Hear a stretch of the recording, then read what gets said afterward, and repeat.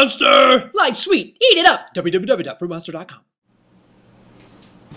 Welcome to FruitMonster.com, where today we're going to learn how to make some grapefruit juice with my Omega juicer. This thing's really fast to clean, nice and easy to use, and makes some delicious juice. So let's get started. First thing to do, turn the juicer on. If it works, that'd be great.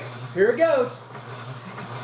Then you take your juice. You got a plunger thing right here. So you're going to take your fruit, you can stick it in the top, and take the plunger and shove it right down in there. And out comes the juice out the bottom, and the pulp comes out the far end. And it's really nice and easy. You just kind of keep a little assembly chain going here with your hands, picking one up, shoving one down, picking one up, shoving one down. And what's happening inside here is there's this auger that's rotating inside. And it's pushing this fruit pulp up against a screen and some blades inside of the juicer. It squeezes out all the juice out of the pulp, and the pulp comes out the end nice and dry.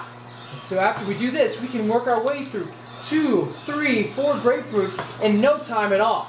For this example, we're just going to do 2 grapefruit so we can see how much juice we get out of it.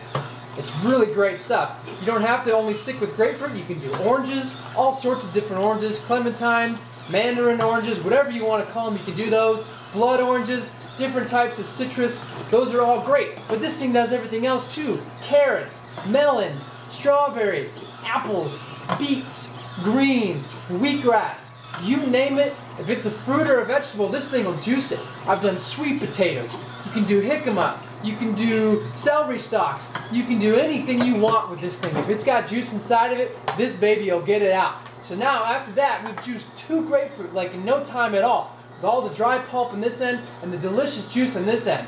All we got to do is take out this nice little container and pour it in a glass, and we've got ourselves a nice, delicious grapefruit juice glass. And that's fantastic. And I'm going to drink some because it's one of my favorite things to do.